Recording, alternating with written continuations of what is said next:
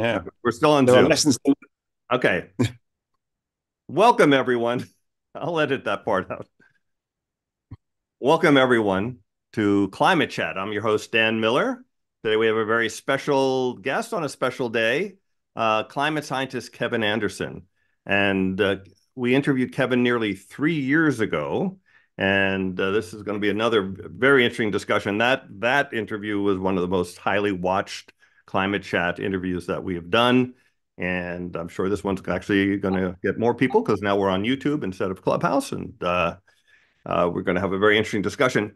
Kevin, welcome. Thank you for joining us. And like last time, I'd like you to start out giving us just a brief introduction on your background, your education, and how you came to being a climate scientist. Oh, crikey. Okay. I've not been asked that for a while. So I see myself as an engineer. I trained as an engineer. I left school at 16 and worked in the engine rooms of ships doing my apprenticeship, sailing around the sea on tankers and container ships and so forth. So I trained as an engineer and then later went to university and did an engineering degree. And then I went to work in the oil industry. So I was a design engineer for offshore oil platforms in the North Sea. So I worked both onshore and offshore. I'd always had an interest in environmental issues going right back to being a child. But they were just environmental issues then. It wasn't climate change, wasn't a big, well, it wasn't something that people discussed in isolation at all. And that interest in environmental issues, although this may sound strange to some people, that thread was there when I was working on the ships and when I was working on the oil platforms. So I was involved in various things outside my normal work job to do with releases of CFCs, the pollution incidents that were or were not recorded from our oil platform. So it had always been quite a deep interest. And then whilst I was offshore, climate change became a big issue. So I went back to university to do a master's, then a PhD, and then I've been working now as an academic on climate change for far too long. Probably Okay. since the early 90s, really. So far too long. And as I mentioned when I first interviewed you, I heard about you and read about you in like 2010. And there was you wrote something called "Going Beyond Dangerous," which was the name of our first interview there, and that really shocked me. And I would have been studying climate for at least 10 years by that time, and still the way that you told it very directly was actually scary. But I think it energized me, and I also know that when people heard that last interview, they were also shocked because I mean I had gotten used to it, I guess, over that time frame of knowing what you're saying and internalizing it. So there's a little bit Mm. of a warning here for people that aren't really up on how far gone climate change is in our discussion today. So I'll just say that. But one of the things we spoke about, and one of the things you study is carbon budgets, and you talk a lot about carbon budgets. And in our last interview almost 3 years ago, we talked about how much carbon budget is remaining to hit 1.5 and to hit 2 degrees. Since that time, I mean, last year in 2023, by some groups like Berkeley Earth, say we have already crossed 1.5, for a year, not necessarily the trend. So what can you tell us about carbon budgets? And do you agree with Jim Hansen, who in his last paper said that we have hit 1.5 degrees for all practical purposes? Right. Well, there's a lot in there. And firstly, Jim may well be right on this. We may well have hit it for all practical purposes. Scientists are awkward devils. We hit it for 1 year, and that doesn't tell us we've hit it or we haven't hit it. So we typically want to see a longer running average. So we typically use an 11-year running average. So a single year doesn't tell us we've hit it or we haven't hit it. But it may well be that we're already in that that long run average. We might be already one of those years. That means we're not going to drop below 1.5. But obviously, we all know this is we're going through a slightly unusual, not an unusual period, but El Nino period, which does mean that we see slightly higher temperatures than we would do if it wasn't for that happening. So it could be that we drop below it again. But the trend line, let's be absolutely clear, the trend line is not that we're going to hold temperatures stable. Our trend line is very clear that the temperatures are just going to keep rising and keep rising for the very simple reason that we keep dumping huge tonnages of greenhouse gases in the atmosphere. And until we actually cease doing that, not reduce it, but cease it, the temperature will just continue to rise. And so, Jim is completely reasonable saying for all practical purposes, we appear to be at 1.5 and the temperature is going up above that. Now, the other, if you like, the slightly more conservative side of the science that you come out of the Intergovernmental Panel on Climate Change, the IPCC, will say that we have a certain carbon budget left for being certainly at 1.5 with certain probabilities, a 50-50 chance and we hit 1.5 and there's a little bit left, but we're talking about just a few years. So even the IPCC, which is, I think it would be fair to say, is a very sort of conservative framing of where the science is. Mhm. Even those budgets for a flip of a coin chance of staying not going above 1.5 in any sort of permanent sense, they will still only have just a handful of years, 6-7 years. And some more recent assessments of the carbon budgets, because remember the IPCC are always a few years out of date with the papers they're using. A paper produced just last October in Nature said we have about 4 or 5 years for a flip of a coin chance of 1.5. But even for 2 degrees centigrade, we've only got about 15 years of current emissions. Well, I was going to ask you So, about that. What's your so thing we're on? heading towards, yeah, Yeah. we're heading towards 2 degrees centigrade. The emissions are not coming down. The emissions are continuing. And remember, and I think it's absolutely key, bringing emissions down does not mean you reduce the rise in temperature. Only when you cease emitting do you reduce the temperature. So you have to stop all emissions.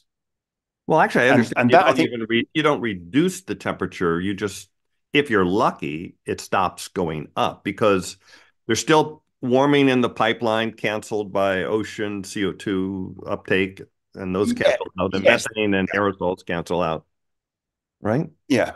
And there are different views on this, all of which are scientific, well, all the good ones are scientifically legitimate. There are different interpretations about what that might be. Some people think the temperature will keep going up for quite a lot longer.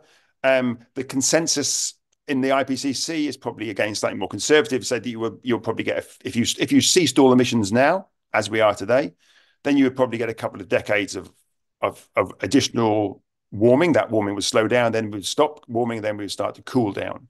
Other people say, well, actually, we've kicked in so many feedbacks already that we'd likely see ongoing warming for quite some time. Certainly, let's be clear about this. Even if we ceased all emissions today, and there's no suggestion of that's a purely theoretical experiment, but if we stop them right now, many of the impacts would continue to get worse. The Like sea impacts we've level put in place, rise. well, sea level rise is one, but some of the destruction that we're already causing some ecosystems, that destruction will continue, and it's not in isolation because climate change is just one of a whole suite of ecological challenges that we face, and there are a lot of them are interactive, and so although we tend to silo our expertise into particular areas, climate change, or someone else might look at water or whatever it might be, actually these things all play out together. So even if we stopped emissions, many of those impacts would continue. But of course, we are not. There's no sign that we're going to stop emissions in the near future at the moment. No sign of that at all. So We're at record emissions right now, aren't we? I mean, record emissions every year. We're at record emissions. I mean, we break the record every year because every year we delude ourselves that next year will be better. And I think that's an important point there is that we're never solving yesterday's problem because yesterday's problem was yesterday's problem and it's changed. People say, well, how do we respond to Paris? Paris was 2015. That was over a third of a trillion tons of carbon dioxide ago. A third of a trillion tons. The problem we face in 2024 is not the problem we faced in 2015, which was not the problem we faced in 2010 or 2000. Every year we fail, the problem gets harder next year. And so when we often talk about progress, that we've progressed, technology's got better, some things improved. It hasn't improved. It just hasn't gone backwards as fast as it otherwise might have done. All we're doing every year at the moment is going backwards, not going forwards. There is no progress on climate change, but the steps backward are perhaps a little shallower than they otherwise would have been. And that, I think, gives us a better mindset to think about what we're doing. We are failing at a slightly lower level than we otherwise would be. that's right. I think that is such a key point that doesn't get discussed, and that's what one of the things I wanted to talk to you about today. And we named this talk today climate change choosing to fail. That's what we're doing. It's a choice.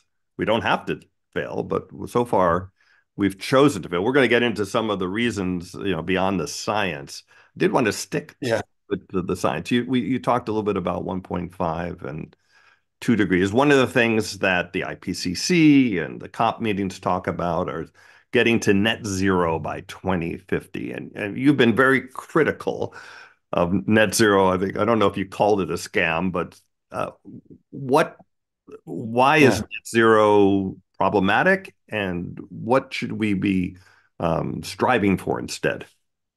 Hmm. I think it's turned out to be a scam in how it's being used. You might argue it had some scientific legitimacy originally. But if you go back to the previous set of IPCC reports, assessment report 5, net zero wasn't mentioned in there at all, Hmm. and not in the way we use it today. In the UK, the Committee on Climate Change, in its fifth budget report, it didn't mention it once. In its sixth budget report, it's there several thousand times. And so it's almost every page. And so let's be clear, net zero is not a phrase that we've been using for a long time. It's a phrase that has come up almost overnight. And the media use it, the academics use it, the funding agency uses it. So everyone there, every company uses it. Everyone talks about net zero. And overnight, we've adopted that language as if it's always been there. It hasn't. So, at a purely scientific level, all we're talking about with net zero is balancing inputs and outputs into the atmosphere of greenhouse gases. But that's not what we're doing when we're talking about it in our normal day to day speech. What we're talking about there are all sorts of scams and ruses that we're using to avoid making the difficult decisions today. And we can think about this. It's an accountancy scam. It allows us to do all sorts of things. It allows us to exchange between different greenhouse gases. So we can start to substitute, and this is substitution is a real accountant's dream, if you like, a bean counter's dream. You can say, I'll swap a few molecules of CO2 for a molecule of methane. Well, these are very different in terms of how long they last in the atmosphere, their chemistry in the atmosphere, the levels of certainty involved with them. You then say, well, we'll think about the carbon dioxide from a car journey today versus animal husbandry projects in 2030 that might affect methane emissions. Well, now you're passing it over time between a guaranteed emission from a car or a plane today and possible changes from methane emissions in pigs in 2030. And then you think, well, maybe we'll plant some trees and we'll talk about carbon dioxide absorption in 2035 versus some industry emitting today. So we then substitute between greenhouse gases that have very different chemistries, very different times in the atmosphere, very different levels of certainty, and then we pass it across time as well. And so this allows us to do all sorts of scams in our spreadsheets to make it look like we're doing quite well, whether that's a company, an institution, even an individual, and certainly for countries. And then another scam on top of that, I think sort of like the cherry on top of the scam cake, are these things called negative emission technologies that sound that they exist. That let's just use negative emissions. We say it now, and it doesn't sound odd to us anymore because we've used that language for so long, for the last 3, 4, 5, 6 years, if not a little bit longer now. That almost like, well, of course we can just use negative emissions, but there are no negative emission technologies out there at scale. There are a few pilot schemes and they just capture a few thousand tons here and a few thousand tons there, whilst we're putting 40 billion tons of carbon dioxide into the atmosphere every year. And so they're another scam in the spreadsheet. So rather than have to do something early in the spreadsheet in the year 2024, 2025, 2026, you can say, oh no, we'll apply some negative emissions in 2035 or 2040. That means we don't have to make those difficult changes today. So at every level, you can scam this net zero. And this is why you find BP, Shell, Exxon, Saudi Aramco, they've all got net zero targets. The Mhm. UK, Canada, the US, the Saudis, they've all got net zero targets. We all have net zero targets, yet we're all seeking more fossil fuels. Right, right. So we're all in net zero. Everyone's bought into net zero. Surprisingly, the emissions keep going up and the temperature keeps going up. So somewhere in it, the physics has said we can see through that scam. But the rest of us, we love it because it deludes us and it allows us to avoid those deeply political, difficult questions we do not want to have to ask. Or worse, we don't want to have to answer them. So you had a lot of things in there that I want to cover. Um, but one, just very briefly, in our last discussion, you said the phrase plant, or you said this in the past, plant trees for good tree reasons, but don't plant them Yes. for carbon reasons. Do you still agree with that statement that you made? Absolutely. Yeah. And in fact, there's a paper out recently saying that some of the estimates of carbon absorption are not really as people thought before. Yeah, we know why we've got climate change. It's because we keep dumping carbon dioxide and other greenhouse gases in the atmosphere. Mhm. And there are lots of other ecological challenges out there, biodiversity and lots of other ones. So let's deal with those, like let's plant trees for good tree reasons, for biodiversity reasons, for a whole suite of other wonderful reasons about why our planet has historically had huge coverage of trees. Lots of good reasons. Let's not plant it so some bean counter sat in an office somewhere can make a government feel better about itself, or a company. That's a scam. So don't count the planting of trees. But that's not to say don't plant them. Let's plant them. Let's plant them for good reasons. And of Mhm. course, the problem is as soon as you move them towards a counting framework, all you then say is, well, what are the best trees that allow us to absorb carbon? Well, actually, they may not be the best trees that allow us to help support biodiversity. So there's a whole set of other reasons. And once you reduce this thing, this wonder of trees and of forests down to this, it's just carbon. You lose all those myriad benefits that are there. And you, of course, hide the real reason. It is carbon, it's burning fossil fuels. That is absolutely the key reason why we have climate change. And that's the thing we have to stop. And forestry and all of these other things are just deluding ourselves that we need to remove ourselves from fossil fuels almost overnight now.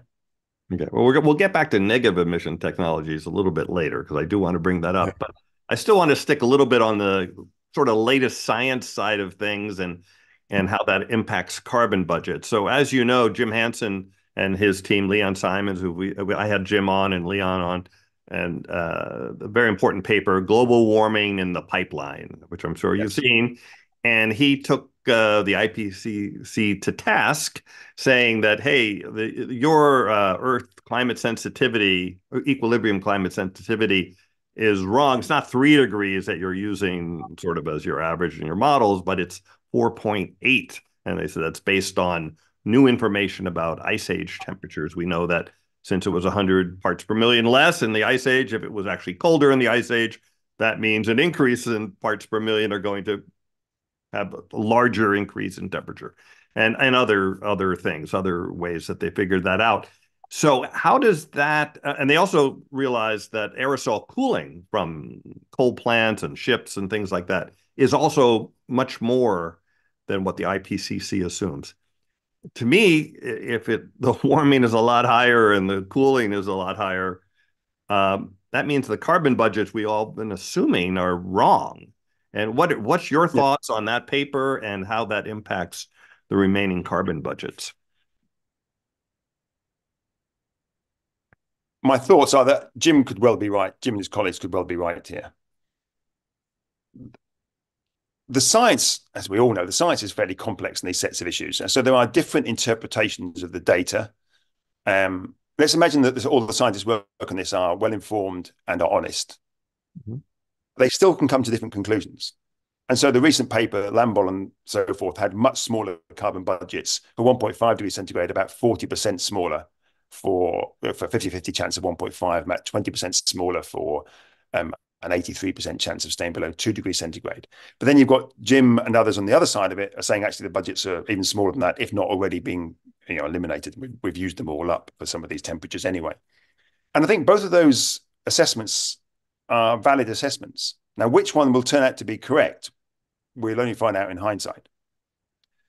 But if I was thinking about what do we have to do about this, I would think we should be guided much more by Jim Hansen's end of the spectrum, if you like, than the more optimistic end. So if at one end you've got, say, Miles Allen, highly optimistic, and one end, and you've got Jim more pessimistic at the other. If you're saying which of those, and let's imagine they're both equally valid, but they've just chosen different assessments and assumptions, but that's because there is some uncertainty there. So they're just choosing different bits and pieces in there. But all of that can be valid. If from a policy perspective, you think, well, what should we be guided by? Well, you'd be guided by Jim's view because we Well, surely, given the dire consequences, you must be taking a precautionary perspective. But given where we are, I don't think Jim's assessment makes any difference to what it is we need to do. We're doing nothing anyway. We need to do everything we can possibly imagine to do, even if you took the optimistic interpretation, if you took the IPCC assessment, that would tell you, given the consequences, do everything you can possibly do and a lot more. Mhm. And so, in fact, Tim's work doesn't tell us to do any more than that. We're doing nothing anyway. And the standard science just tells us we need to do everything. So, from a policy perspective, we can all have these interesting discussions, but really we know what we need to do. And it doesn't matter where you go on the spectrum. The response, the mitigation response about in terms of what we have to do about emissions is the same story. Do it immediately, as deep and as fast as you can. Pull every lever you've got, Mhm.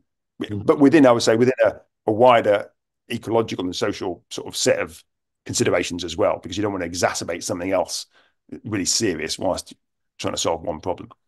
So I think what So you were just saying as an analogy is that you're about to put your children on an airplane, and out walks two airplane mechanics. Mechanic Hansen says, "By the way, the oil seals are all screwed up on the engine. It's going to crash. We can't fly." yeah, And mechanic man says, "Oh no, it's all fine. It's all fine. There's no problem." Are you going to put your children on that airplane?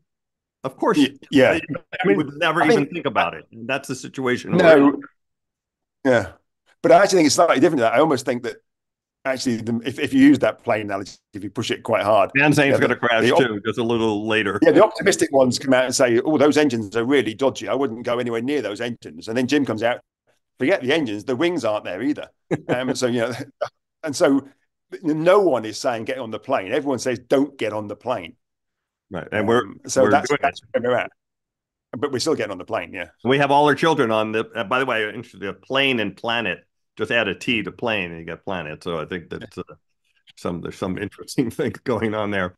So okay, so let's kind of tie a little of this together. You just said we have to do everything, like and more. Okay. yeah. So far, the focus has been on emissions reduction, which we're not doing. Okay, we're not. And you The focus mentioned has not been on it. what? I would disagree. The focus has not been on emissions reduction, and we must not use that language. We have not focused on it at all. What we've focused on is doing nothing, delaying things, anything we can do to avoid emission reduction. That's what we've done No, no, so far. I'm sorry. I'm not asking the question the right way. Folks like you and Michael Mann and the IPCC say, oh, we have to reduce our emission. Then there's this other group saying, by the way, we also need negative emissions technology and solar radiation management. But my question is, if we listen to you and we aggressively go after emissions reduction, and be as optimistic, but realistic, not just theoretical. Um, can that keep us under 2 degrees, let's say, if we actually started in a realistic way, not in just crazy tomorrow everything stops?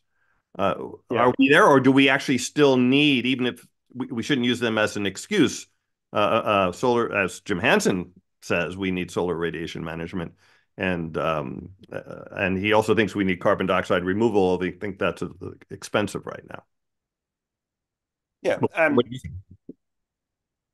I think for 2 degrees centigrade, if the IPCC budgets are correct, and I think there's a massive caveat on them, I think they're likely to be much larger than we actually have left.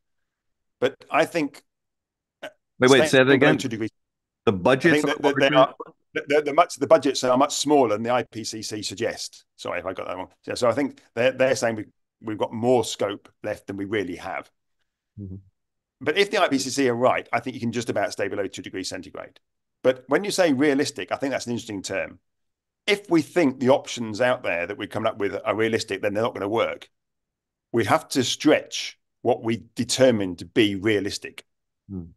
And I think that's really important here. We're not talking about the normal things we might be thinking about. We're talking about going much further than that. So there are a whole host of things that, and the mitigation debate, the discussion about reducing emissions, we simply will not touch. Things like fairness and equity. These things are just beyond the pale. We mustn't touch those at all. So those have to come in. So at the moment, it's unrealistic to discuss those issues. They have to become center stage. if we're going to solve this. So for many people, that simply is unrealistic because their political views won't hold to the view that you can discuss equity and fairness. And they're central to the maths of staying below 2 degrees centigrade, You're even in saying the that IPCC budget.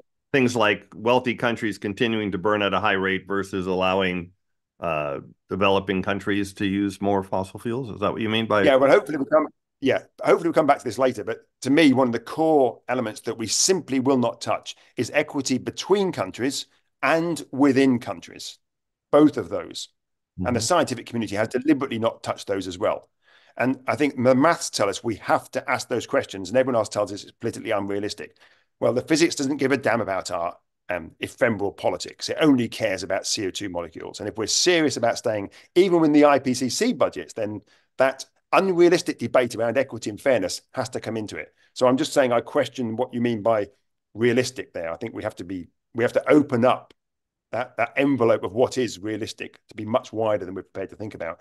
But even then, I think that so just about if the IPCC budgets are an accurate reflection of what the real science is, then maybe we can just stay below 2. But I think it's highly likely that they are going to be optimistic. If that's the case, then we have to try other things as well. Well, Now actually, we don't know if the other things, I'm we going don't know to if ask they you, will work. while we're on this.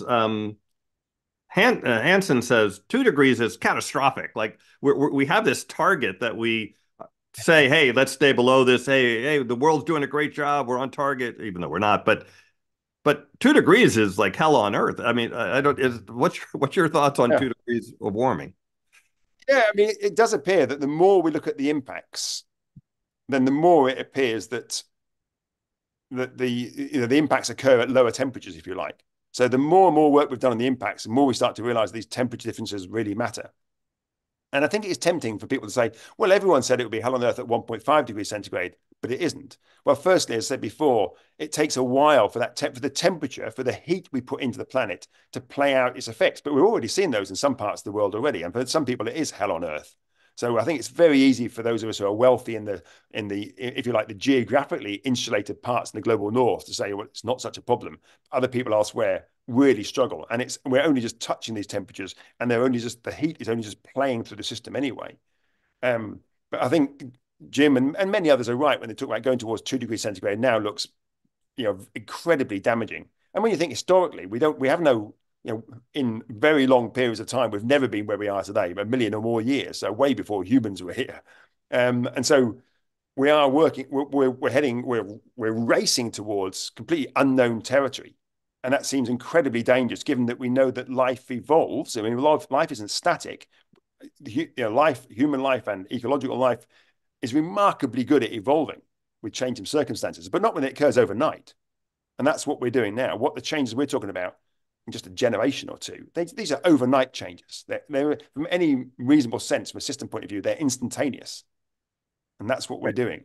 And And our last so that interview, we were talking about whether we could stay under 1.5, and 3 years later, almost less, 3 years later, we at least hit it at least one time. And yeah, yeah. And we might be now, we may well be that maybe we don't drop below 1.5 again. Maybe that will be the case. well, As I Hansen said say, we might get to 1.4, but he said if the bottom is 1.4 and the top is, we're at 1.8 right now, I think for February, or something. yeah, yeah, yeah. It's pretty Yeah, I amazing. mean, the temperatures won't come down. I mean, there might be a bit of noise in the system, but the temperatures won't come down until we eliminate fossil fuels. And even then, there'll be, as you said before, there'll be, if you're optimistic, there'll be a lag of a decade or two, and if you're pessimistic, then the temperature rise could go on for quite a lot longer. But And given there is no good news. that we have to do everything and more, and that we also just had the discussion that you better at least believe Jim, or at least act as Jim is right, and therefore the budgets aren't really there. That means that emissions reduction alone won't keep us safe at this point. And therefore, the things you derided before, like carbon dioxide removal, which I agree, by the way, if it's used as an excuse for not reducing your emissions, well, then it's kind of silly. But that also means if you believe that, it means that we're not taking climate change action seriously, which of course we are not right now, as you We're not. No. point out. But in the future, is there a future where we will take climate action seriously and therefore have the entire range of tools available to us to fight it. There's no evidence at the moment that we're ever going to take climate change seriously. I mean, the evidence at the moment would suggest to me that it looks like we're a genetic cul-de-sac. There will be a little blip in the fossil record. Now, whether that turns out to be the case, I don't know. But I mean, I think if you stood back and objectively looked at us, you say, well, we haven't been here for very long, and we just got out of hand quite quickly as a species, and we'll be that little. There we were. That was us. You look quite destructive for that How short about period when of the time, shit and really hits the fan? I mean, that's what my field. By the way, you and I both have been like calling for climate action for a very, very long time, and I haven't seen anything until recently. The reason that I think that the increase in attention, not action, but increase in attention on climate change is purely because of climate damage that's been recognized as climate damage. And perhaps as it gets worse and worse, maybe that will be a tipping point for serious climate action. I mean, that's my hope. What do you think? yeah.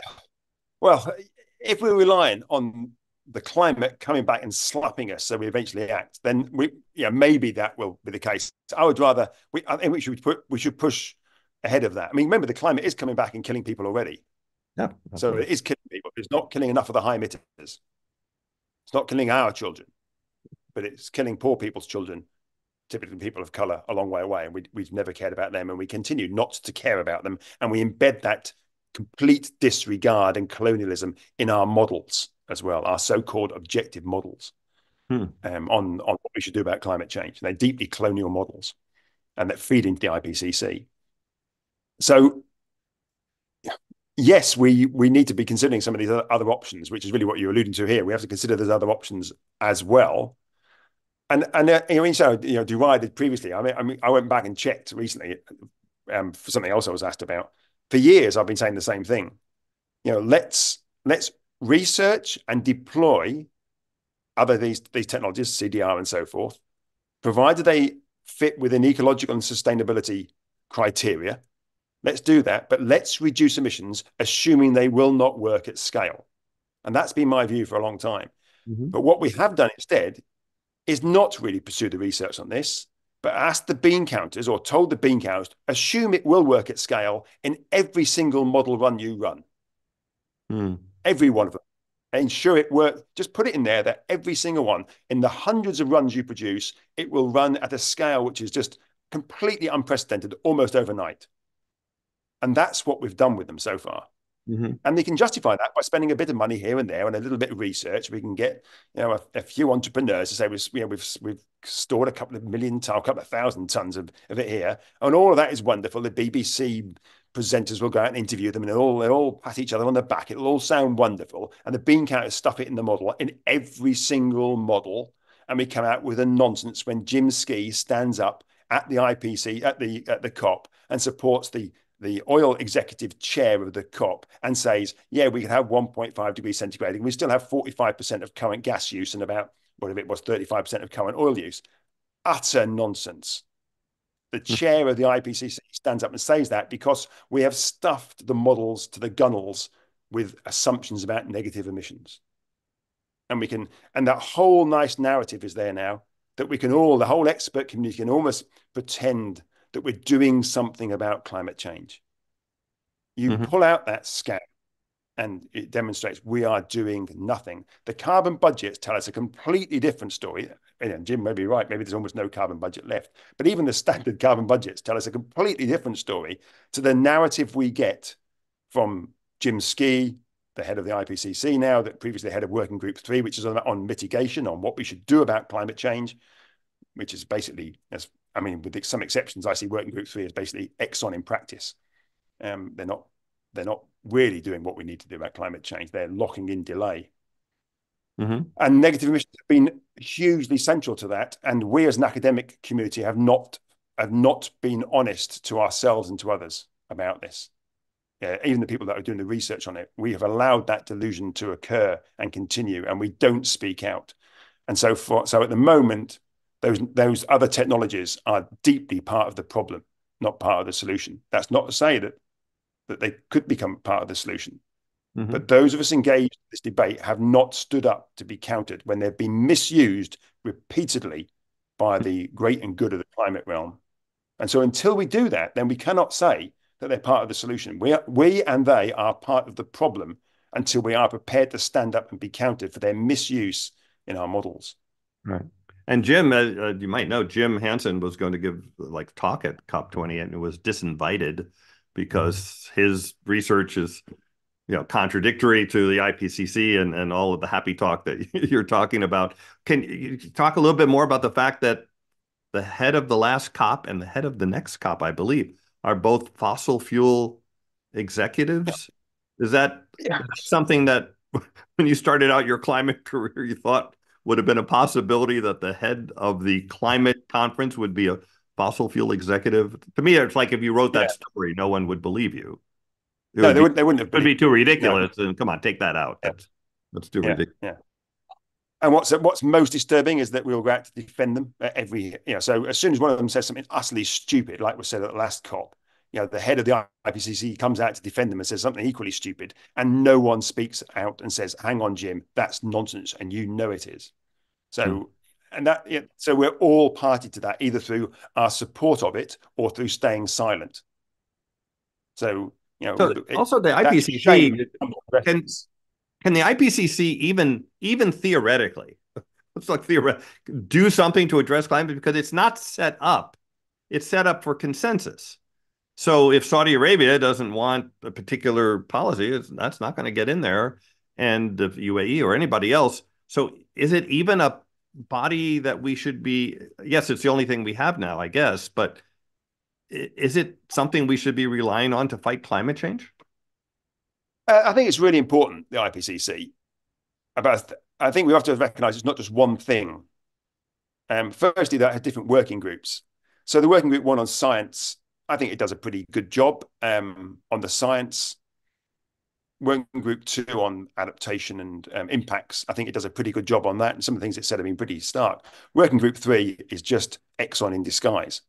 There are good people in working group three, but working group three and the integrated assessment models, good people working, some of the people are good people there, working in deeply subjective boundaries that have been set up by we mustn't rock the political boat. That's the broad framing of working group three and has been for a very long time. And Jim Ski came from working group three, and now he's bringing that what to me is a deep delusion of working group three to the whole IPCC framing. But I Hmm. wouldn't get rid of work. I wouldn't get rid of the IPCC. I for a long time said I don't think working group three should be part of the IPCC. It's just innate. Reducing emissions is innately political, and it hides that almost like we've done these objective assessments in all of these integrated assessment models. Yeah, all of which are in the global north. Handfuls of these models that always produce the same results by the same sorts of people using the same sort of modeling practices with the same underlying assumptions. Basically, they'll all tell you they're a bit different, but they're just tweaking a general equilibrium model which has sort of growth at its core, can't ask fundamental questions about society. Hmm. These, and I don't think they can be remedied. I don't think you can solve them. I don't think there's a way to make them better. Every time you add something else to them, I think it just hides how they're just the way they're structured, the way they're framed is deeply part of the problem. And so working group three, to me, at least the majority of working group three, which has been dominated by the integrated assessment models, these big models that are basically economic models with a bit of technology or a bit of mythical technology and a bit of social sciences bolted on the side and a small climate model, but basically just economic models, business as usual models. These models have dominated what we have to do about climate change. But I don't think we should tar the whole of the IPCC with that brush. I think there's some very good work on in working group one and working group two. But working group three, I think, has been deeply problematic for a very long time. And that's not to say there aren't some very good people in there. There are some excellent people in working group three that have been pushing very hard. The integrated assessment models have got the whole of working group three. I'm trying to think about. I was about to use an inappropriate phrase there, but they've got it in a headlock, um, and and and so whatever comes out from its summary for policymakers, it's always what the integrated assessment model has said. It's not what a lot of the other wonderful people and other good work that's gone on there. That's somewhere in the footnote. The main storyline, which I think has fed into the ongoing delay and delusion, has come out of the integrated assessment models from working group three, and now the head of that group is the head of the IPCC, and I think he is very much in line with like the chair of this year's COP, and no doubt will be in line with the chair of next year's COP.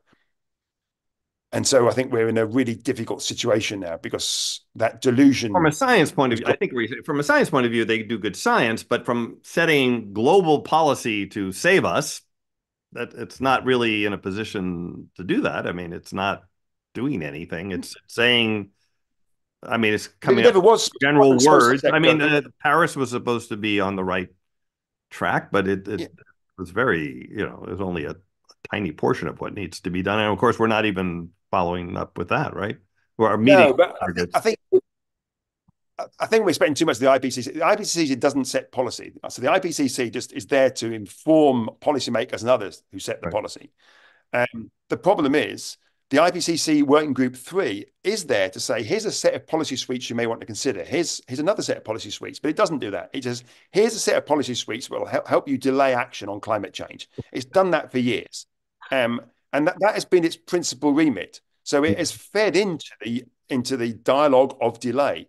So Exxon, BP, Shell, and all the other oil majors and the fossil fuel industries, they delayed action by undermining the science for years. Eventually, the science gets broadly accepted by all but a few strange people, but the delay has continued now because now Working Group 3 does Exxon's and the fossil fuel companies for them by delaying action, by stuffing their models full of all sorts of spurious pseudo tech to mean we don't have to do things but now we're literally within a few years. I mean, what really matters now is what we actually do between now and 2030. That's the time frame of action, not the time frame to bring about action, the time frame in which to act. Do And you that's a think if different we thing, I took think. out all of that technology and just laid it bare that, okay, look, that's not going to be available. Here's the real numbers. Do you think that would actually change anything? It would make it look a lot worse, and we would oh my God, Yeah, we're screwed. But yeah. you think actually it would all of a sudden we'd be I don't. reducing emissions faster than we were?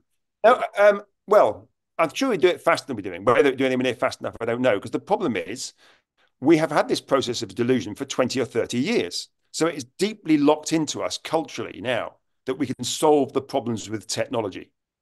Yeah, Mm-hmm. not real technology, pseudo technology, and some real technologies, but they won't be delivered in time. And so, that's been the sort of ruse that we've played for a long time. If suddenly we swap to change our mind on that, that would, I don't think overnight that would bring about a change in a change in the rate of reducing emissions.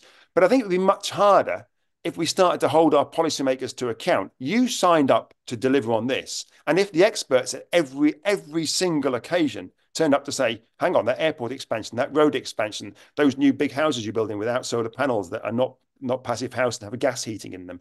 If every single time the expert said that isn't in line with your commitments, that isn't in line with your commitments, so at no occasion would the policymaker at a council level, at the national level, or an international level get away with it because the experts told them every time it's not right. Then I think that would start to change the dialogue and it would feed into civil society much more. Instead, what we've had is civil society has broadly taken the standard science and said, you need to do a lot more. And the expert community has said, oh, don't you worry, we'll find some fluffy way with some mythical technology to solve it for you, or we've stayed quiet. So it's civil society, some people in civil society, that have been much more honest to the science than the scientific community has been itself. I mean, I Mm-hmm. find that really disturbing. The scientific community has done the science and then has not told a narrative that aligns with the science that we have done. We've relied upon gaggles of civil society to actually do that for us. And Mm-hmm. we've just played a nice storyline for a whole suite of reasons. And we like the prestige of being with the policymakers. We like the being invited to all the big meetings of the CEO, meeting the CEOs of companies. We like all of that prestige element of it. We are incredibly high emitters by and large. We like that. We think that we're worth it. I mean, we expect to have these large salaries. I mean, it sounds almost too trite to say this, but I think it is important. I've never said this on live before, but three very senior people who I have a huge amount of time for in the climate realm. One of them won a major prize and spent a large money of the amount of the major prize on a very powerful sports car, fossil fuel sports car. Another one, A, very a senior one. climate prize? I thought, yeah. Yeah, climate prize. Another one. Climate-oriented prize? I don't want to say too much. So I don't want to All be in right, any don't way say that you too can much, identify. but okay. Yes, but yes, a You won a climate prize prize. in about a sports car. A climate prize spent a large amount of money on a large, powerful sports car. Another very senior one bought a second home. Another one used to take additional flights to maintain his premier, his or hers premier privileged flight loyalty card. This just illustrates the life that the senior people who frame the debate on climate change in the scientific community, what we have normalized. Mm. And this is why I think if we started to act differently as institutions and as individuals, what we know from the psychology research repeatedly is that there's greater credibility to our arguments. Right. So although our arguments change, the credibility that's aligned to our arguments does change. And I want to so point at the out to those moment, who don't know that you haven't taken an airline flight in how many years has it been? 20 years now. Yeah, 20 20 years. years. And even Yeah. when you went to China, a very interesting story, you went to China, you took the train and it took you, what, a couple of weeks to get there or something like that? 11 days there, 11 days back. But it's possible. I mean, I'm not saying that everyone should be doing that, but I think it is important for those of us who are embedded deeply in climate change to demonstrate that it is not about just tweaking business as usual. It's about doing things significantly differently. Mm-hmm. And that's not in the models. The models don't allow that. These integrated assessment models about what we need to do. They're not about doing things differently. It's about doing things the way we do them today with a bit of greenwash tweaking to it. And until we actually are honest about that, that will not work. And we've been dishonest for so long that it made it harder and harder. Then I think we won't solve climate change. So I do think we will have to, those of us, the expert community, will have to start to demonstrate in our institutions and indeed in our lives to some degree that we think it's a serious issue. Until we think it's a serious issue and demonstrate that, I don't think people will really take our arguments quite so seriously. Hmm. Um, Okay. and I don't just mean just tweaking. I'm not just making, there's some big changes here. So I talked to quite a few colleagues who do a lot of field work. Well, why is it when colleagues do field work, they feel they have to fly backwards and forwards to do their field work? Often say in the Southern Hemisphere. Let's imagine it's some work in the Southern Hemisphere.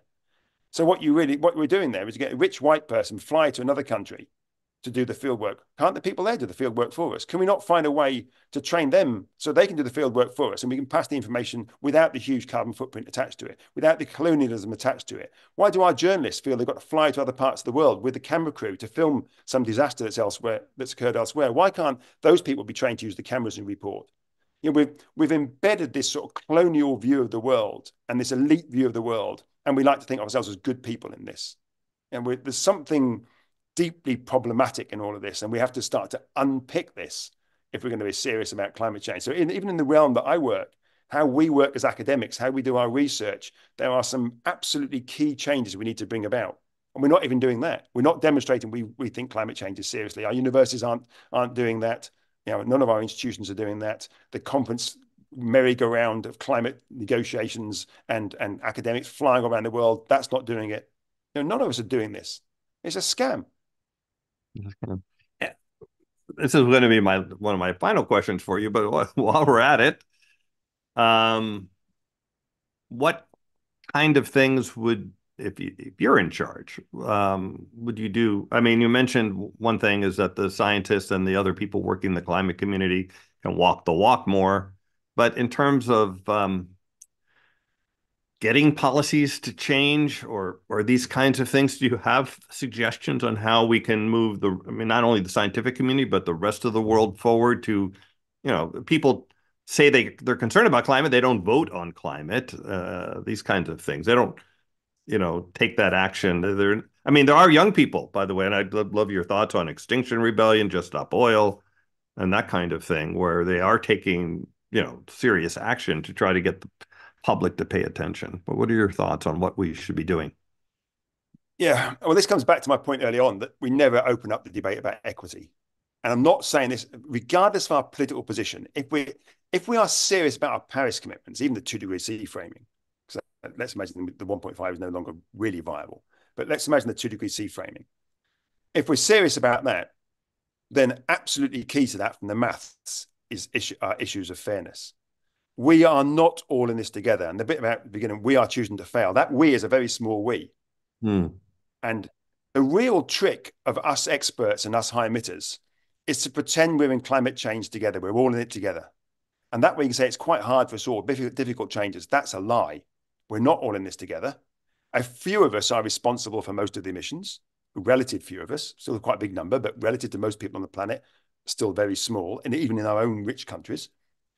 And a few of us are at the forefront of the impacts. So, and that's not us again. The high emitters, us, we're not at the forefront of the impacts. Other people are, low emitters elsewhere. And until we are prepared to acknowledge this issue of fairness and what that means in terms of the climate debate, I think we will, as I say, I think we will fail until we're prepared to do that. And there's no sense that we will at the moment. That means not even discussed. I mean, we're only now we're starting to discuss this issue of fairness and equity. So Mhm. you look at the UK or the US. The reason I say this wee bit is important.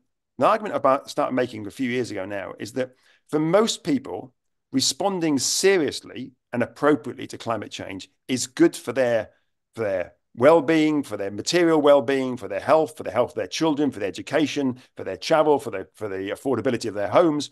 Almost every element of that is good, improved.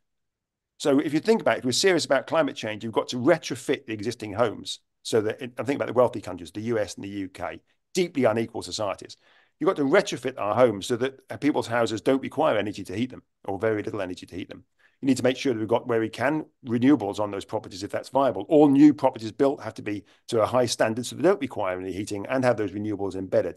We need to have public transport so we move away from cars as being a main form of private moving people around. So move to public transport. We need to electrify our energy systems. Most energy systems are only about 20% electricity. Most of it, 80% of it, 70 to 80% of it, is typically just direct fossil fuel use. We're going to have to electrify almost all of that. That's a massive jobs agenda. If you improve the public transport, you improve the air quality where people are living. If you improve the air quality, that improves the ability of the children in those areas, which are usually poorer, to improve their educational attainment. So, and that, all of that is really positive for the majority in our society. The problem is, how do we pay for that? We pay for that by moving the labor and the resources that the relatively wealthy people like me have completely normalized in our life. So rather than doing the things for me privately in my house, they are, at least until we've solved this problem, they are there putting in the renewable power, putting in the electrical lines, retrofitting our houses, putting in the public transport, putting in the train lines, building the buses and the wind turbines, all of those things. But that's a huge shift in the labor from the private, from furnishing the private luxuries of a few of us for the public good, not to give it to the poor or anything like that, but for the public good to physically change our infrastructure. But we don't have that debate at all because we do not want to forgo our second homes or our large properties or our big SUVs or our flying business class or our regular flights. All of the things that we've normalized, big double door refrigerators, completely obscene consumption lives that we have normalized as if it is okay for 8 billion people on the planet to aim to live like we do. Mhm. Mhm. And once we've solved the problem, once we've made this physical change to our infrastructure, we can go back to massive levels of inequality again if we want. But in the interim, unless we're prepared to move that labor and resources from what it's doing today, so it's like the Marshall Plan, the reconstruction of Europe after the Second World War. It's Mhm. going back to Roosevelt's fireside speeches. It's that sort of scale of change that we require if we are to respond to climate change in any reasonable fashion. There is absolutely no sign we're going to do that. And the scientific community, the expert community, has closed down at every occasion any opening up of that debate because it seemed to be too political. Mhm. But Mhm. it is political. Closing it down is political.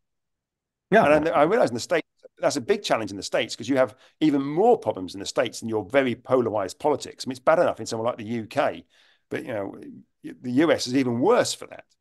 I think probably the EU is in a slightly better position. Maybe other parts of the world even more so. Perhaps places like China. Perhaps I don't like to comment places that are so culturally moved from anything I know that I think I have to be careful about my sort of typical sort of colonial arrogance about other parts of the world. But certainly for the UK, for the EU, and to some extent the US have some cultural similarities. I think there are, we can see why we are not opening up that agenda here. Um, I Well, know we can I can see see why because we're in the not. UK, the US, we still approve new fossil fuel infrastructure projects when that's not possible if you're taking climate seriously. I use the phrase, it comes as a surprise to many, but it turns out you can't reduce fossil fuel emissions by increasing them. And that seems No, to you can't. But the UK and the US policymakers think is possible somehow. yeah, and that's the net zero scam. Of course, you can in net zero, you can do anything you want. Um, You can have as much fossil fuels as you want with net zero. But it's not just about the fossil fuel companies, is it? It's about selling the SUVs. I mean, why are the houses in the estates being built at over 150 square meters? You know, why is it we celebrate the excesses of certain people in our society, whether it's Taylor Swift or Gates or Musk? Why do we celebrate those excesses or the stars? I mean, we never celebrate the people that really matter, the teachers, the police, the people who are doing, or making things in our industries. We don't celebrate them. We celebrate excess, mhm, mhm. and we aim to, and that is a sign of success. You know, excess consumption, whether it's resources or whether it's emissions, that is a measure of success in our society. Until we are prepared to ask questions about those sorts of values, which we're simply not prepared to do that in the models, which is why we stuff them full of negative emissions, why we Mhm. stuff them full of pseudo tech, where we put in lots of SUV, sports utility vehicle EVs, all of these things. We shove all those things in there, which allow us to have a greenwashed business as usual. And we all know that's going to fail. But what we don't want is the child to call out and say, the emperor's naked. The Right, right. emperor's been bloody naked for years. It's been obvious to all of us, and we dare not call it out. And as I'm saying here, until the maths states, until we're prepared to ask those difficult political questions about value and norms, we will fail on climate change. It is not a technology problem. Technology is a prerequisite of addressing climate change, but it is insufficient. Right. Now, it may have been sufficient if we started in 1990 or 2000. In 2024, you cannot deliver the rates of change with technology alone. It requires now, because of our choice to fail, the ones of us who cause most of the problem, our choice to fail, it now requires such fundamental rethinking of almost every facet of modern society. And that's why I think we're much more likely to head towards being a genetic cul-de-sac, because there's no sign that we're prepared to do that, not in our cultures. Well, kind of speaking of that, when we talk about carbon budgets, we're talking about staying under a certain temperature, like 1.5, 2 degrees, and we're thinking about those impacts. But parallel to all of that, we are realizing that global warming is also causing tipping points. Yesterday, I interviewed Dr. Renee Van Westen, who studies AMOC collapse, and I Yeah. interviewed Peter Dibleton earlier about that, saying that AMOC could collapse, well, Peter says in, 20, 30 years. And Renee yesterday said, if we're going to fight this, if we're going to try to stop the AMOC from collapsing, we probably need geoengineering starting like right away because, once it starts, it's out of our hands, right? It's not like the temperature, which maybe will come down a little bit later if we do things right. So, given tipping points layered on top of just the increased temperature, which of course causes tipping points, but so far our carbon budget's focused on 2 degrees and things like that. Given Yeah. that we might be near tipping points, that brings us into the discussion again with Jim Hansen also brought up in his paper that maybe we have to start to try to take control of the Earth energy imbalance, the way he puts it, which really means what I like to call sunlight reflection methods because it's very clear and understandable what it means, but other people call solar radiation management, solar geoengineering. So I wanted to get your thoughts on whether that's something we should be researching, number one, and actually even considering deploying in the, I'll call it, next 10 years as some Mm. time frame. Well, the simple answer is yes, but I think it's much more complicated than that. It's interesting, isn't it? We're prepared to talk about geoengineering. We're not prepared to talk about fairness and equity. We're not prepared to talk about how we actually remove the resources from allowing us to have building, instead of building aircraft, we build trams. Instead of building large houses, we build. We're not allowed to discuss that, but geoengineering is fine. Mhm. I mean, that tells us almost everything we need to know about this debate. You're right. Not just this one, but in general.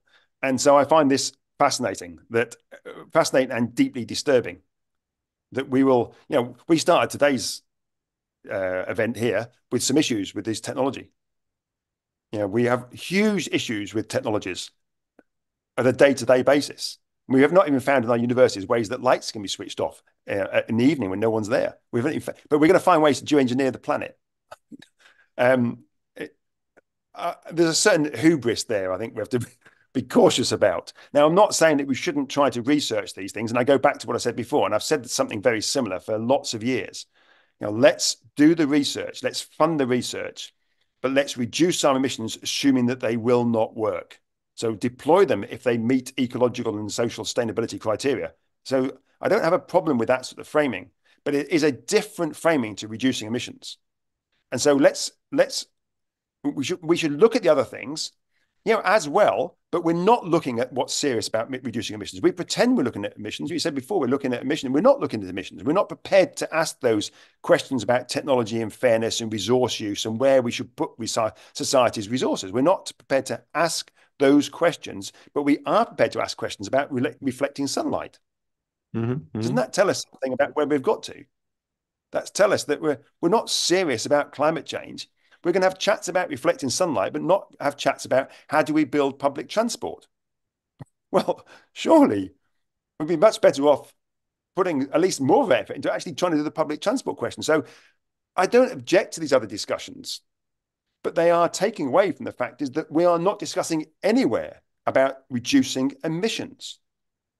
Mm-hmm. Just a bit of, we'll have a few renewables, we'll have a bit of nuclear power, but these are all in addition to using fossil fuels. They're not moving away from fossil fuels in a timely fashion at all.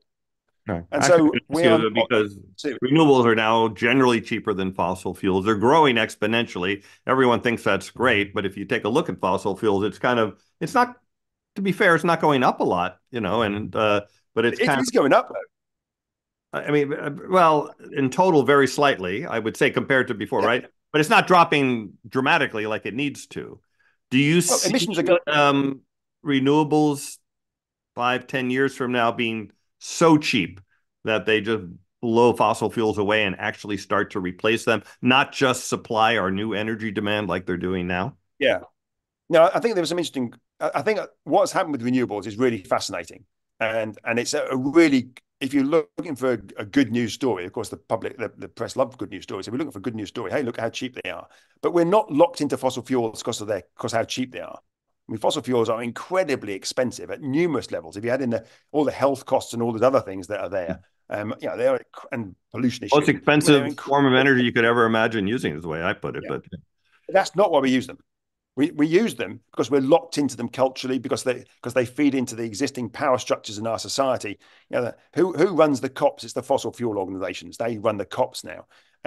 We all jump to their tune. They fund the arts, they fund the sports, they fund. I do a lot of cycling. Look at the cycle races. There are all numerous fossil fuel companies and countries, petrostates that fund that. It's everywhere. It's in every facet of our life. We're not escaping it in any way at the moment. The climate does not care about renewables. The climate does not care about efficiency. It cares about CO2 molecules and greenhouse gas molecules. So we have to actively phase out the incumbents, rapidly phase them out. Not just, and so substitution could be a part of that, but in isolation it will not be because they are a very different business model. How renewables, we probably want to get into that now, but you can make a lot of money from ongoing sales of the fuel, whether it's oil, gas, or coal. Mhm. If you've got solar, you've got wind, there isn't really an ongoing fuel to sell. Okay. You're not having to produce something. It's the wind and it's the solar. And so it's a very different business model for making profits. And that means for maintaining power. And power relationships and those norms are the thing, again, that we do not discuss in any of the models. And so I think all of these things that we talk about are distractions in some respects from the sort of fundamental key elements of why have we not responded to this, what is effectively an existential challenge in almost every regard. And I think we have to be very careful when we're talking about more technology, that we're not just feeding that debate or feeding that delusion that we can solve climate change now with bolt-on bits of kit. It's gone far too far for that. That's not to say they aren't part of the narrative. But at the moment, I think the narrative that they are part of is one of delusion, not one of action. Hmm. So, well, a million other questions for you, but I want to get to the audience and have them ask questions as well. But I'm going to end as sort of a general question. What do you think individuals, like those listening to this program, or maybe groups of individuals, maybe some climate group or something, what do you think um, they can do to move us closer to the choice to succeed as opposed to the choice Hmm. to fail? What kind of things have you seen that excite you, or do you envision might be helpful? Hmm. Well, firstly, I wouldn't like to go outside a cultural realm that I'm familiar with. So I wouldn't like to make a comment on the many countries that make up the continent of Africa or many parts of Asia, for instance. But I think I can comment on the UK to some extent, and on the EU, and to some extent, somewhere like the US, where there are some, and Australia and so forth, there are cultural similarities. So this is system change. We're talking about system change here. That's what we're looking at. Hmm. And the two sides of system change. And if you like, the personal part is not a separate part. So personal change, which we don't want to pursue, most of us, because we like, particularly those of us engaged in these issues, we're usually quite high emitters and so forth. We don't want to be driving change ourselves, but we have to do it ourselves. And that's partly because that allows, again, the credibility of our arguments to have greater, well, our arguments to have greater credibility with others. So demonstrate the change ourselves, try the things out ourselves, and that helps us think these things through. And then, but use that to help us engage in larger scale realms. Now, that could be in our school or our university. It could be in our local council. It could be our local policymakers. It could be the national policymakers. And so we have to have it's a political debate, this. We have to engage politically and bring up, I would argue, bring up the difficult things we're not being prepared so far to bring up. And so we have a key role here because we cannot rely, as it's been demonstrated for 30 years, you cannot rely on the expert realm. The expert realm has sold out on doing something about climate change. Mm. Now, it's not to say we couldn't be brought along to this, and certainly some of the earlier career researchers and experts, I think, are more prepared to speak out. But even some of the highly regarded sort of great and good of the science realm, if you look at what they're saying, they're really just about modify, however radical their science might sound. When you look at their solution space, it's all about tweaking the business as usual, another bit of kit, another bit of technology. So Mhm. do not rely on the expert realm. Civil society is absolutely key to give scope for us to open up the scale of or the range of the narratives about what we must do about climate change. Now that can be at multiple levels. Say it can be local, it can be national, it could be international as well. But those narratives have been closed down by the expert realm for a very long time. And so it sounds trite, but it's not. I mean, I think we have to be able to open up those narratives. There's no clear answers to what we need to do. But what we haven't, but except for the fact is we must open that debate up to be much wider than let's just have a few EVs, a few bits of solar panels, some more renewables. That is not going to deliver the rates of change that we need. Um, and so I think the public, civil society is absolutely key. The policy realm is too weak and the expert realm has sold out. And Mm. so only when we start to work together in this, and in that expert realm, I include the journalists. The journalists have been terrible, in my view, on Mhm. climate change. Not on the science, but on what we need to do about it. They've run scared again. The journalists have often run scared of their editors, and their editors have run scared of who owns newspapers because no one wants to open up the debate about fairness and equity again. So it sounds like I'm coming at this from a political perspective about fairness and equity. They simply come out of the maths, regardless of your political position. You cannot squeeze the emissions out of those that don't emit. And given the time frame that we have, and the infrastructure changes we require almost overnight now, we have to. I think say the Roosevelt and the Marshall Plan of reconstruction of Europe. That's that's the scale, if not bigger than that. That's the scale of the challenge that we face. Mhm. Are we up to that? Well, at the moment, the expert realm and the policy realm certainly isn't. And if it's going to be, it Really needs not to be yet. pushed by society. Well, it won't be in isolation. Civil society has a massively important role here, and that is true throughout history. Major changes have never been driven by the top down. They've been driven by pushing the system, by all sorts of people getting engaged in that debate, by vociferous people being involved, often doing things that are seen at that time to be inappropriate. Whether it's a suffragette movement, we know the history of where big changes have come about, and it's never come about through neat negotiation by people at the top. Hmm. Wow.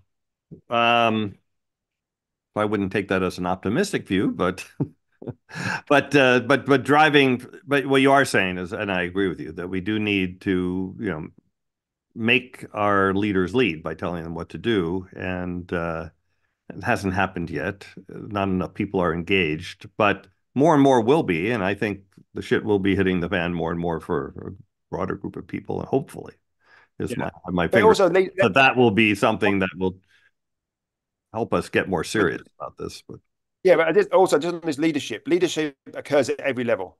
And we like to think of leaders always being the people up there, the head of our university, the head of our council, my local politician, the prime minister. You know, they're leaders in some ways and not in others. They're Mhm. also deeply locked into the baggage around them. Mhm. So those leaders need other leaders elsewhere. The leaders could, when you think about climate change, who's been a leader? Who's driven the agenda on this? I mean, I don't know. Has Biden been more important than the 15-year-old Swedish schoolgirl? Which one's been more important on climate change? I mean, they're Brother. not leaders are not. Yeah, anyhow, people have different views towards these people, but all I'm saying, leadership isn't just about top down. Leadership is about as much bottom up and demonstrating change as it is by the great and good. And it's that. I mean, I've used this language a lot. It's a messy partnership. It's an emergent partnership between groups in society, between civil society and leaders, whatever that might mean, whether it's in our institutions or our policymakers directly. It's not neat, and in that there may well be social tipping points where we could actually start to reconstruct a society that would help us address climate change and the other ecological challenges we face as well, and indeed perhaps even some of the social challenges we face. I mean, we do have those as well. Wow. So I'm going to open it up to others. Please keep your questions, like just questions for Kevin. If you have a comment, the question and comment all together, 30 seconds. And we're going to start with Stacy, our co-mod. And Stacy, welcome. What's your question for Kevin? Limiting me to one is like almost impossible. But the one comment first is the 1.5 and scientists and what they have. You said a while ago about that they haven't. Is Jim Hansen right? I believe he is. And by the time we have to find out if we're right, it's almost like kind of time's up. So we should always be erring, I believe, on the side of it's happening because and trying to prevent it, much like we saw with COVID. It's like take the vaccine. It's got to be better than the alternative. And look, the alternative is right here. We need, and the worst will be averted if we do this. Um, but so we kind of need to do the same thing for the climate. Um, the one you have touched a number of times on equity, and I am all for this. I find the notion that we are to reduce to 43% of 2010 levels. It's like we're over here in Jaja land, where we are burning 18, 20 tons per person, and then there are nations that are a tenth of that, and so to ask them to do the same is difficult. But you also said something that is it's you said the planet doesn't care where it comes from. The planet doesn't pick sides, it just knows what's happening. And so how, other than, I don't even know how you pull the plug on the bully nation that the US is and many other wealthy nations. How do you wrest this away from us? How do you help us realize the damage that we're causing? How do you stop this? I mean, we need radical change and transformation. But we're living in a world that is, multiple times that of other places. So how do you Sort of up, like my up last question in a way, but how do you make that happen? That's what I want to know. Yeah, I mean, those changes are deeply cultural for each country. So what would work in the US would be different to this UK or would be different to Sweden. So you have to work within at the international level. Unfortunately, the big influential states, the US, China, the EU bloc. I mean, these are the voices that are heard. at the big international negotiations. And I think there is something in this that's deeply concerning, is that so it's slightly going beyond what you're asking here, but the big COPs, these big international negotiations, I'm very uncertain as to whether they're worth having or not. But a lot of the poorer countries do argue it's the only place where their voices are ever heard. But I wonder whether they're heard, but they've never been listened to. And there's a difference between being heard and listened to. So I'm not saying we shouldn't have the COP. I think they should be significantly changed, but I do think there are some really important things that need to happen to them. So this idea about power in those events, there should be no fossil fuel lobbyists allowed anywhere near the COPs. So literally, there should be no private sector lobbyists from the fossil fuel companies anywhere near the COPs. That will not eliminate, of course, the petrostates. The petrostates where effectively they are oil state, the US, Saudi Arabia, and even Norway and the UK for some extent. So those countries will still be there, having their strong petro voice heard. But I think when you look at it at the moment, the oil lobbyists, they dwarf everyone else that's there. They simply need to be removed out of that. How then you reduce the power of these bullying nations like the US, like the EU, like China, and we listen much more to the voices of the global South. I think we're only going to get that if we internally within our countries hear people in the UK and the US argue against their government's position. And that we have to stand up in our countries and make noises within our countries so our policymakers start to be concerned about us as voters. I mean, we're in democracies. However, inefficient and inadequate our democracies may be, they're still there. And I think our voices can still often be heard collectively, at least. And I think we have to start to, we haven't done this. We haven't voiced our views as citizens in our society is sufficient to drive a different agenda from our leaders. But I think there is scope for doing that in democracy. Okay, thank you. Thank you. I'm struggling because you're saying that we should not speak and we should not listen. And yes, I agree. But at the same time, it's like we're the problem. We're the ones who need to change everything, and we're not doing it. And who's the boss? Who's going to come and tell us this is the way it needs to be? We're the boss. There is. Do not rely on some benevolent dictator to tell us what to do. We have to look to ourselves and our friends and our colleagues and our working environments and our local politics and so forth. We have to drive that ourselves. And I think doing it collectively is really helpful when you get groups of you coming together, because it's very hard to do this when you're pushing against the business as usual. But if you've got more people supportive of each other, it becomes a much easier thing to do. But we have to drive that. Do not rely on other people to do that for us. That we've tried that for 30 years, and those people have failed us. Okay. And they don't cover it on television or in publications. Largely because of their own self-preservation. Advertisers, I don't even know if it's as much the equity as it is they're looking at their bottom line, and it's the car companies and the gas companies and everything else that's funding those operations is my take anyway. So thanks, Stacey. And we're going to move to Robin. Robin, welcome to Climate Chat. What's your question for Kevin? You should be able to unmute and turn on your video if you'd like at this point. So thank you, Dan. Kevin, that was an exhilarating listen. I absolutely agree with everything you say. I entered the global warming debate back in '88 when I organised a conference in London on ozone depletion, and we included a section on global warming because I didn't want the CFC substitutes to add to the greenhouse effect. And Tom Wigley, who you probably know, spoke at the conference, and he said then that global warming is virtually certain and likely to be highly disruptive. And he predicted 1.5 of warming by 2030, which looks remarkably prescient. Anyway, he and I are writing an article together, which is a critique of the IPCC. What he does, instead of using these integrated assessment models, he runs his model backwards. So what he does is he says, what is the temperature we want to get to by 2150? So 1.5C, what is the temporary trajectory going to look like?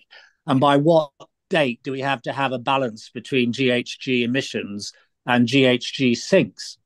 And in order to get a 1.5 by 2150, you have to have a balance between sources and sinks by 2036.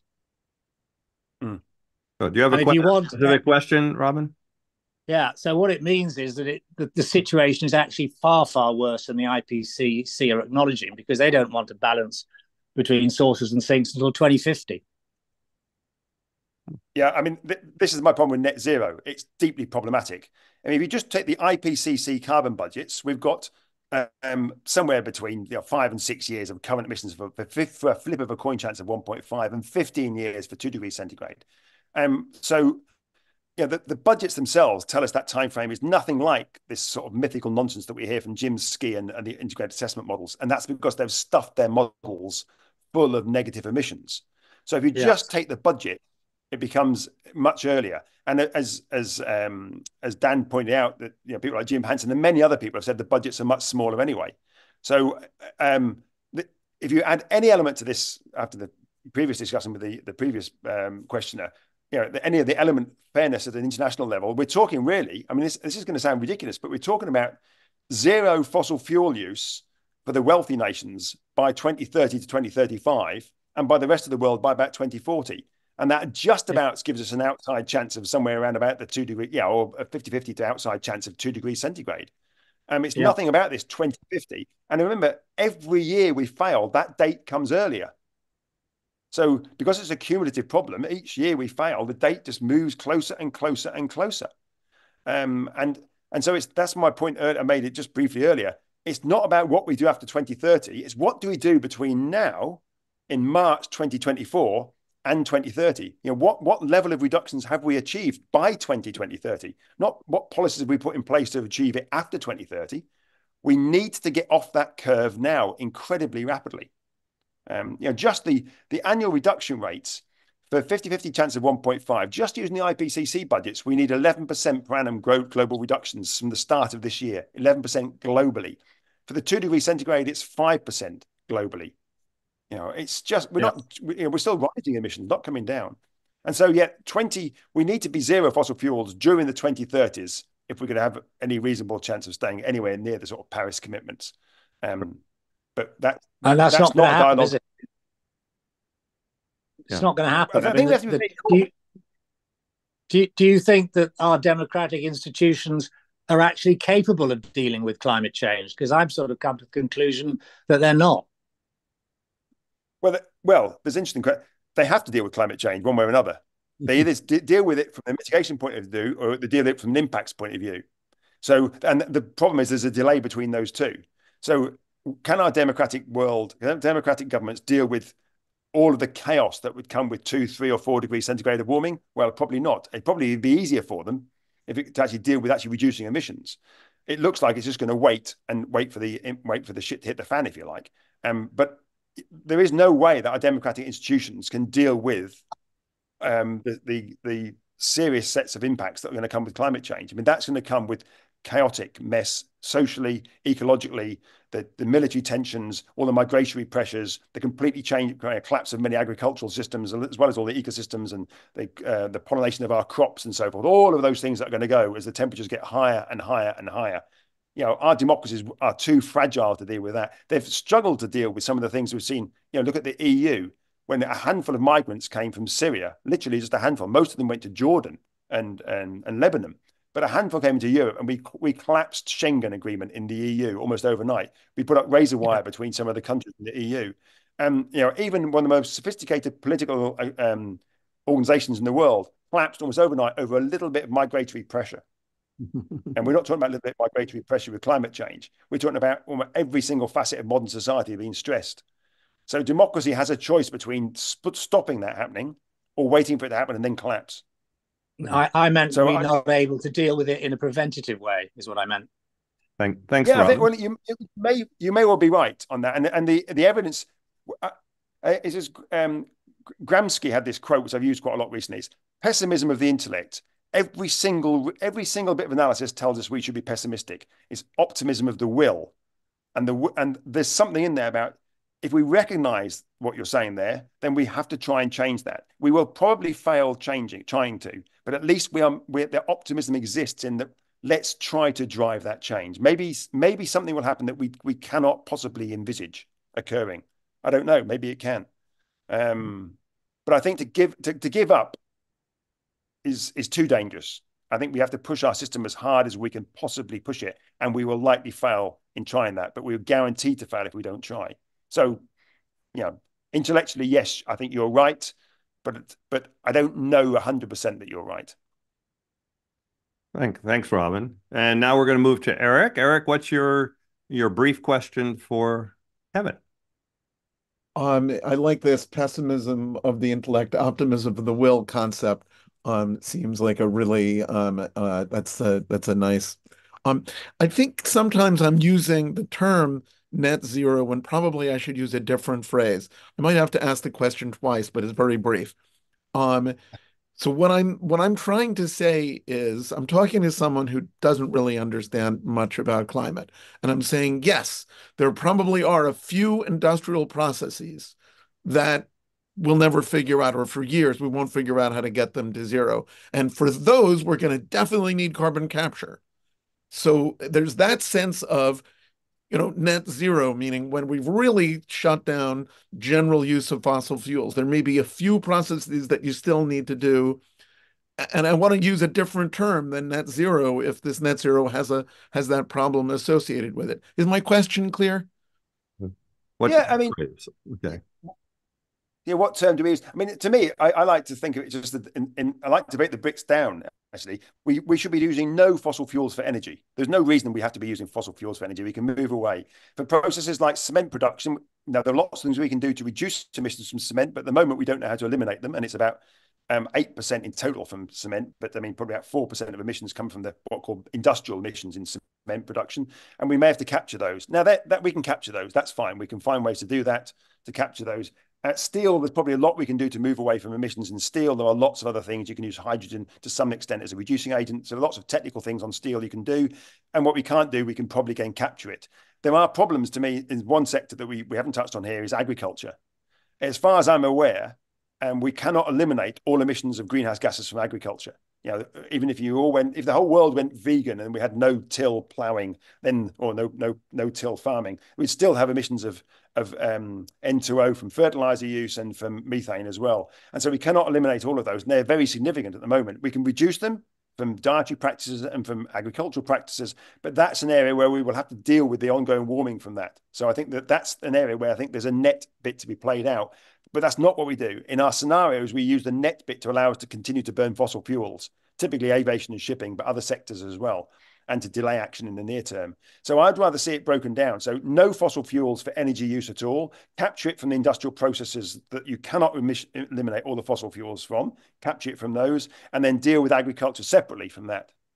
In terms of what are the things we have to do to deal with agricultural emissions. As soon as you put them all into one big spreadsheet, they're manipulated by governments, by bean counters, to mean we haven't got to put the policies in place that are necessary. So break them down separately and treat them separately. But I guess it's just a different term I should be using when I'm trying to explain to someone in the future that we'll be using zero greenhouse gas for energy. There may be some industrial processes, and we're going to need to offset those. Maybe that's it. Maybe I should just say, offsetting the remaining. Yeah, I don't know the word offset, but yeah, we have to. Yeah, but in that case that would work fine. So say it as it is. Use simple language like you've used there. I mean, no one knows what net means anyway. When you say ask people, they get different views of what we mean by net anyway. Okay, great. I think that's the answer I wanted. Offset the remaining. Okay, thanks. Thanks. And Geosphere, welcome to the stage. What's your question for Kevin? Oh, well, thank you, Dan, and thank you, Kevin, very much. Really insightful.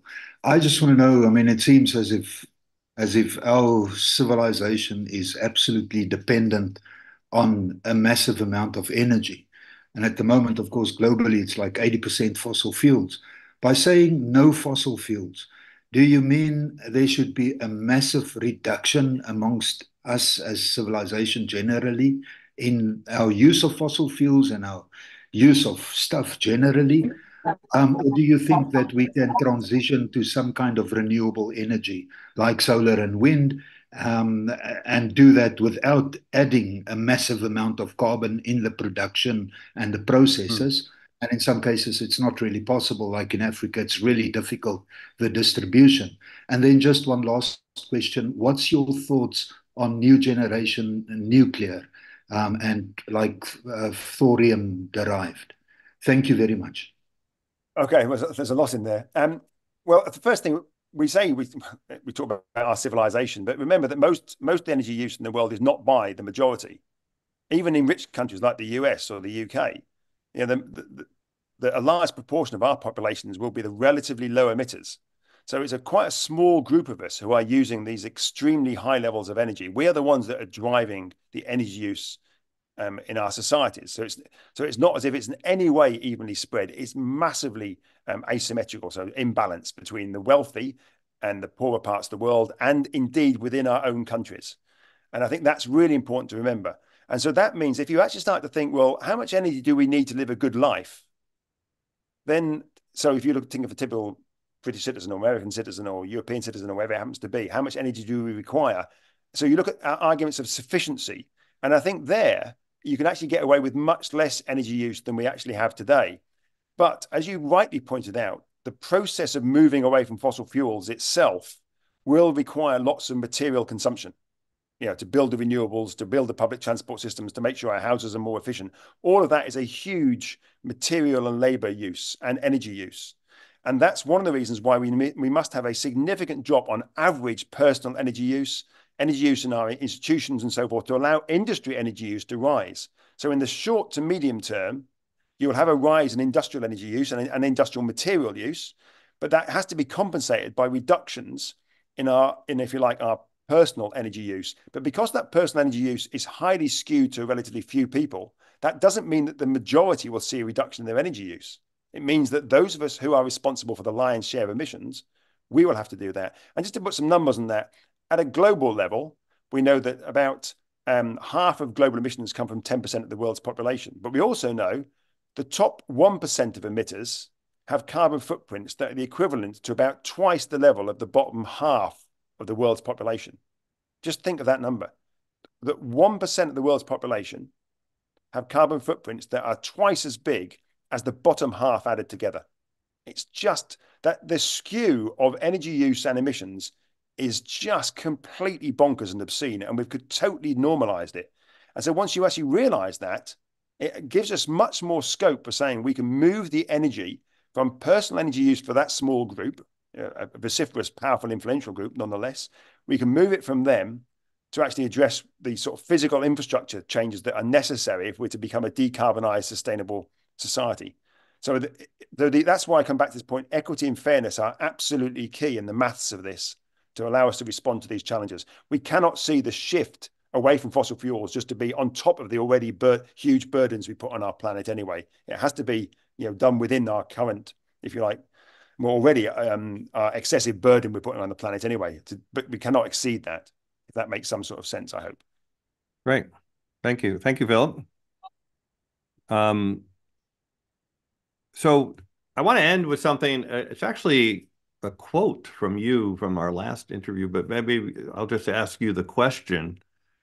What do you think about the prospects of non-radical futures? I don't know if you remember this, what you talked about. I could read it if you'd like, but you talked about the, well, yeah, read it out, yeah. This is you from our last interview. Maybe just comment on it and what you think now. I think all of climate change pushes our imagination to the extreme. So the one thing I will say is that there are no non-radical futures. The future is radically different from the present, either because we make huge, rapid shifts in reducing our emissions with profound shifts in our society, or we hang on to the status quo for a few more years while we lock in huge shifts from the impacts of climate change. So the future is radically different. There's no neat way around that. So you said 3 years ago in our last interview. Any thoughts on that? It's just the same, and that hasn't changed. I mean, you could argue that every year we fail because it's a cumulative problem. The level of radicalness, if such a thing exists, increases. But I still don't think we're yet prepared to open that debate. And that's why I come back to the point about the person who asked earlier about what we can do in civil society. Civil society has to open that debate because the experts won't open it, the policymakers won't open it, the journalists won't open it, the senior editors won't open it. So we are reliant on what people like to say, what we often refer to pejoratively as ordinary people. They are going to have to open up this debate because the expert community, the people that we like to think lead our societies, we have failed, and we are the ones that have chosen to fail, and we will not succeed unless we're pushed. And so there is this deep partnership, and the benefits of democracy is that we are supposed to respond to our citizens. So see ourselves as citizens, not as consumers. You know, we're citizens that consume. We're not consumers that are occasionally citizens. We are citizens, and let's use our citizenry powers, often collectively, to drive change, or to try to drive change in our society. And so I come back. I think that quote holds just as valid today, if not more so than it did then. There are no non-radical futures. Mm-hmm. Wow. Well, I think that's a great way to end. And Kevin, I want to thank you so much for your time again.